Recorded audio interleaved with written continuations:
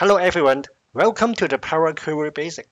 Today we will talk about how to keep the data that we want in our dataset in Power Query Editor. Normally, we can remove the rows that we don't want, or we may keep the rows that we need. Either way. Let's start with removing the rows that we don't want. We may remove the top X rows. When we select Remove Top Rows, we can specify the number of rows that we don't need, we want to get rid of.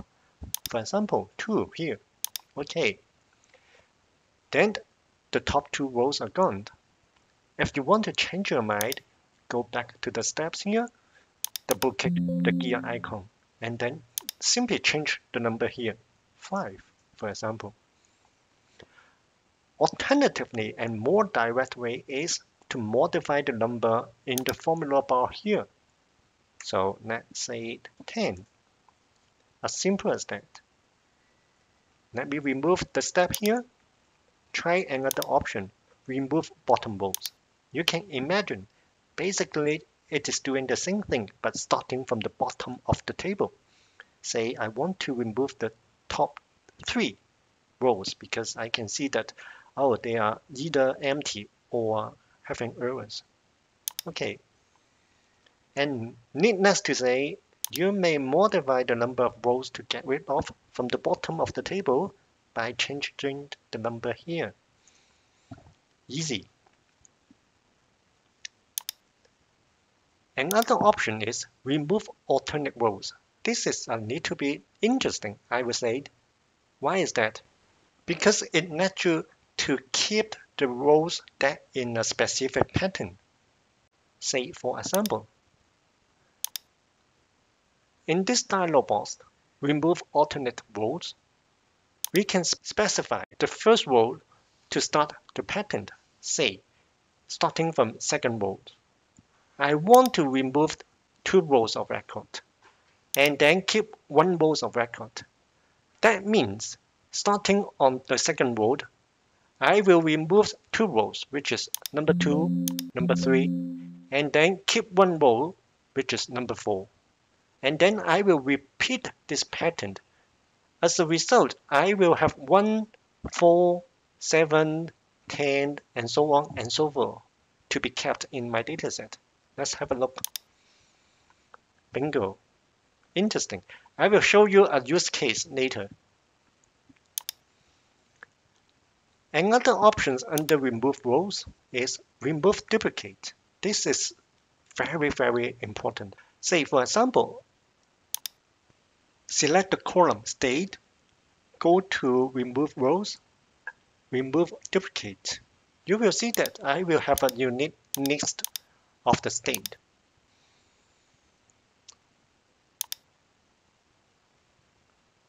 We can also remove records with errors, but this is a little bit tricky. Let me show you.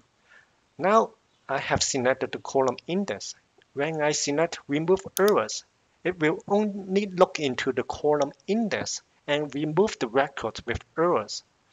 Even though I still have error under date because I didn't select the column date, the error will remain here. So let's do it again.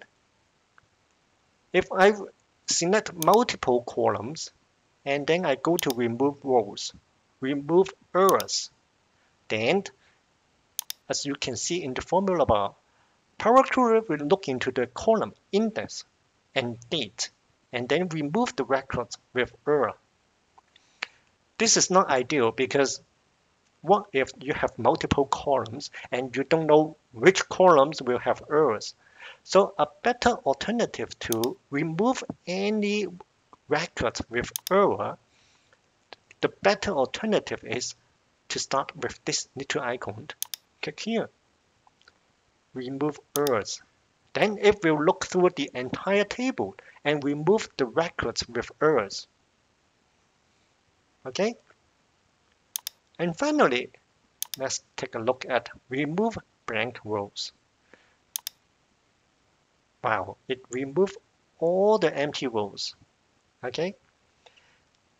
It applies to the entire table, but if we are going to do so by selecting a column and remove empty here, the effect is a little bit different because it is a column specific action. Okay. So now let's take a look at keeping the rows. Keeping top rows, keeping bottoms is very straightforward. It's very similar to removing top rows. But as the link said, we are going to keep the number of top rows that we specify. For example, top 10. Let's do it again with bottom. Keep the top bottom 3. This is the result. And we may also keep a range of rows by stating the first row to stay. For example, I want to start from the 5th row and then keep 10 rows. There we go. Very simple, very straightforward. And there is something very interesting here. We can keep duplicates. For example, here, I select the column state. When I go to keep rows, keep duplicate, all the records with duplicate value in the column state will be stayed here. You may wonder, oh, why we don't have options of keep unique, meaning that we will keep only those records appear one on the column state. You are right. I also wonder why we don't have that options, but actually we can have a workaround to get the result very easily by writing on the function of keeping duplicate. Okay, now let's go back to this formula. It looks complicated, but what we need to modify is just a simple operator here. We change the operator from larger to equal. Enter. There we go. Now we have a list of unique state. Haha, easy, right? So we have tried also, let's try also keep errors. Similar to remove errors, it may apply to a specific column. For example, I select the column index and then keep errors. And it will only keep the error from the index column, and we can confirm it on the formula. In the formula bar, index is being hard-coded in the formula. In case we want to keep the error rows in the entire table, regardless of where they happened, we again go to this little icon, select keep errors. Other than removing or keeping a certain rows, we may also do the basic filtering from the columns. For example, I want to only see the record from California and Texas, maybe. We can simply apply the filter. For columns with date, we can apply the date filter. We can set before, after, or between. In the previous, wow, this is very interesting. We can select the filter to filter only those records in the previous 14 days or previous 2 weeks, even month, quarter, years. Okay, depends on your requirement. So let's put it 14 days. Okay, there we go. Very simple, very powerful.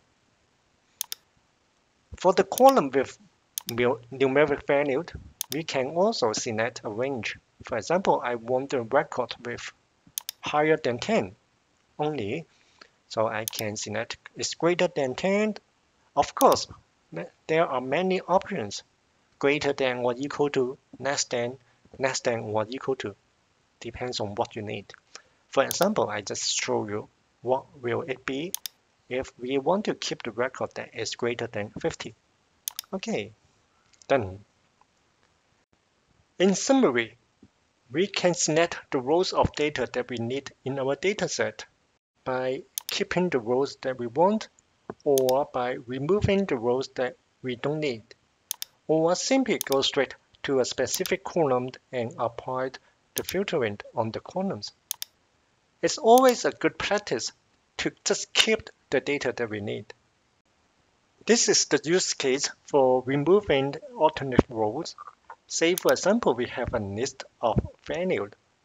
We know that it is a pattern with the name and then address. But what we want is only the name of the person. We don't care about where they live.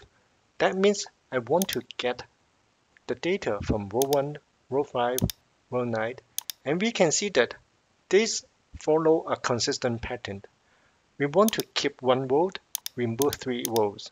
Keep one row, remove 3 rows. In this scenario, we can simply go to remove alternate rows. Okay, starting from the second row where we want to start the pattern. Remove 3 rows of record and then keep one of record. Bingo, as simple as that.